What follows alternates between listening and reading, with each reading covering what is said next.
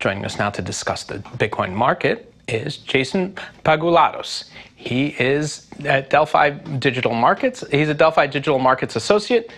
Good afternoon, Jason. Hi, Lawrence. Thanks for having me. Thank you for being here. So, of course, we saw Bitcoin now falling below 21,000. What's your near-term outlook? I think I joined you guys about a month ago, right? And this was around like July 15th, and we had kind of like a similar discussion.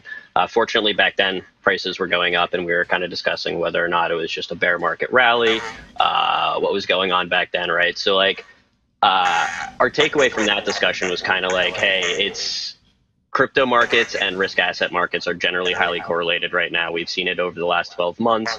You can see it with pretty much almost any equity chart you overlay with a crypto protocol. You could see it with Ethereum and the NASDAQ, Bitcoin and the SPX. Whatever two pairs you want to look at, the correlation is extremely high, which kind of led us to believe that like the macro factors are what are driving these bigger moves, right? So we just had the Fed minutes released last week, which you hinted at and kind of explained that it kind of showed that the Fed is alarmed at the persistently high inflation readings that they're seeing, which is telegraphing that they're willing to likely continue hiking, at least in the near term.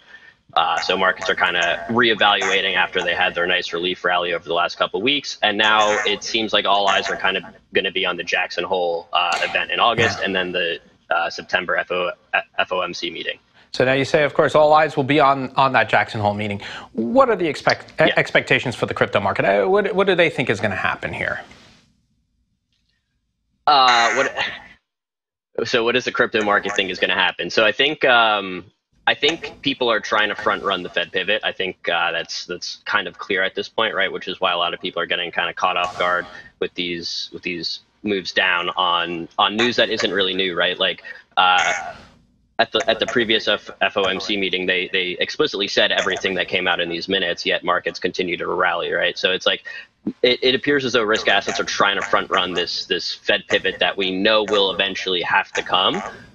The risk is that market participants try too early, and then you unfortunately have to unwind that.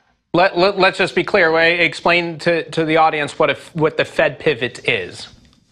Gotcha. Right. So as you mentioned in the previous segment, the Fed is telegraphing that they're going to continue on their current path of hiking interest rates, which would move them into restrictive territory. Right. At the previous meeting, they noted that they find that they currently assess that the current interest rates are at neutral territory. However, if they continue hiking, that puts them into restrictive territory, which is an environment that risk assets haven't been in a very long time, generally speaking, right? So the Fed pivot would be when they then decide to pause their current path of hiking interest rates and eventually start to ease back down to neutral and potentially into accommodative territory. So that's kind of what the Fed pivot is referring to.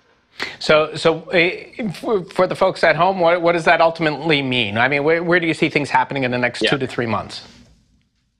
Okay, so next 2 to 3 months, I think are going to be likely a lot of the same as what we've seen since June and the liquidations that we saw back then, right? I think we're probably going to see some more range-bound markets. There might be an attempt to breach the lows after we failed to breach the highs of the previous over the previous couple weeks, right? But I think generally markets are probably pinned until we get more clarity coming from Jackson Hole at the end of August.